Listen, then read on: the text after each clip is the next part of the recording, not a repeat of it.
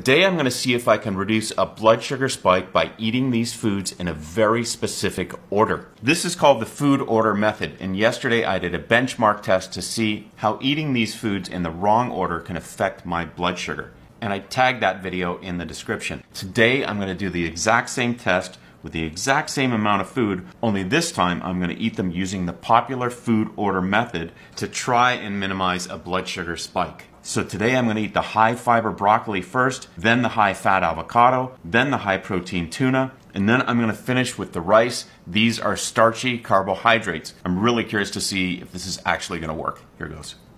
Alright, it's been several hours. Before we look at today's results, let's have a look at yesterday's results when I ate the food in the wrong order. And you can see here I had an elevation in my blood sugar by 33 milligrams.